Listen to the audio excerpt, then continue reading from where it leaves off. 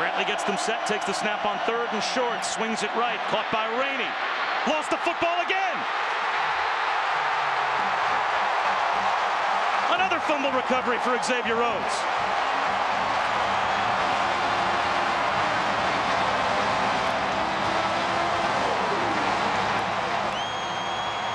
Especially in rivalry games, you just don't want to lose the game in the first quarter. You're not going to win in the first quarter. Just don't lose it.